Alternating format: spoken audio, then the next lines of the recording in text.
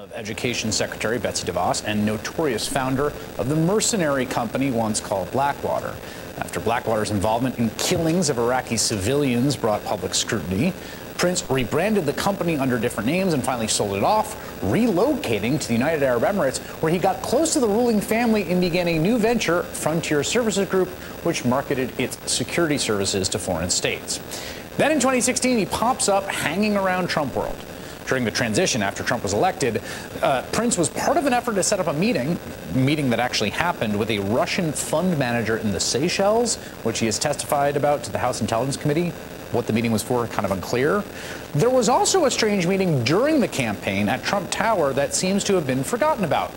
As the New York Times first reported, 3 months before the election, Donald Trump Jr. met with a Gulf state emissary who was offering to help Donald Trump win the election.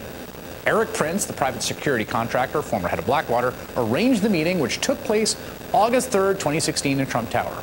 Now, apparently Prince didn't tell the House Intel Committee about that meeting in Trump Tower during the campaign. And he was asked about his omission by Mehdi Hasan on Al Jazeera's English show Head to Head. In November 2017, you told Congress under oath that you played, quote, no official or really unofficial role in the Trump campaign. What you didn't tell Congress is that on August 3rd, 2016, you were at a meeting during the campaign at Trump Tower with Don Jr., Trump's son, with Stephen Miller, then a campaign advisor to Trump, with George Nader, a former Blackwater colleague of yours who acts as a back channel to the Saudis, the Emiratis. He also happens to be a convicted pedophile. And also Joel Zamel, an Israeli expert on social media manipulation. How come you didn't mention that meeting to Congress, given it's so relevant to their investigation?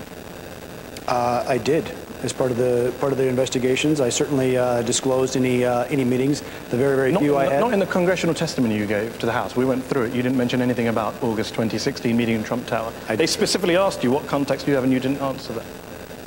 I don't believe I was asked that question.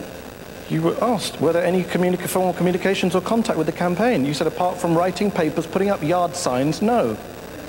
That's what you said. I've got the transcript of the conversation here. Sure. I mean, I might have been, I think I was at Trump headquarters, or the campaign headquarters. Trump Tower, August 3rd, 2016. You, possible. An Israeli dude, a back channel to the Emiratis and the Saudis, Don Jr., Stephen Miller. We're there to talk about Iran policy. Are you there to talk about Iran policy? Mm-hmm. Don't you think that's something important to disclose to the House Intelligence Committee while you're under oath? You did. You didn't. We just went through the testimony. There's no mention of the Trump Tower meeting in August 2016. Why not? I don't know if they got the transcript wrong. They got the transcript wrong. So if we go, I don't know. I remember certainly discussing. I mean, this is a problem for you because we know that Robert Mueller, he hasn't been able to establish collusion yet, but he has got a lot of guys for lying to the authorities and not telling the whole truth. Is that a problem now? That even if you accidentally didn't tell them, that could come back and haunt you? I fully cooperated. I haven't heard from anybody in more than 9 months. House Intel Chair Adam Schiff responds to that, and I'll talk with Mehdi Hasan himself right after the break. Don't go anywhere.